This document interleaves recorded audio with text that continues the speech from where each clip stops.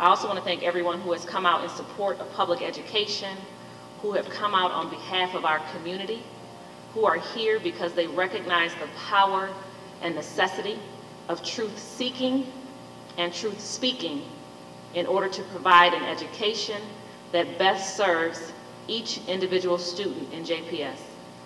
I want to thank those who understand that racial disparities exist, and the only way to eliminate those racial disparities is to face them. Thank you all for being here. Jackson Public Schools is better because of your concern and care for our student body, our parents, and our dedicated teachers.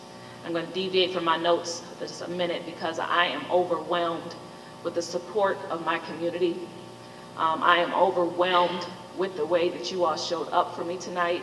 I am overwhelmed that the things that I have done in this community, the messages that I have put out there, the teachings that I have given, that you all have received them. Thank you.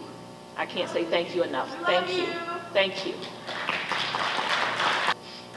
What I expect and hope that we as individuals who respect the Constitution and each other's rights under it would do is to, 1, learn to ignore tweets that are disagreeable to you.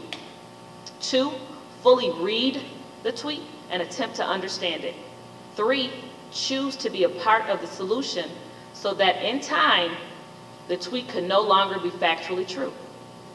We have to ask ourselves, what are we angered over? The fact that it was said, or the fact that it is true? Or is the issue our incomprehension of how policies and practices established by the white majority are impacting each of us?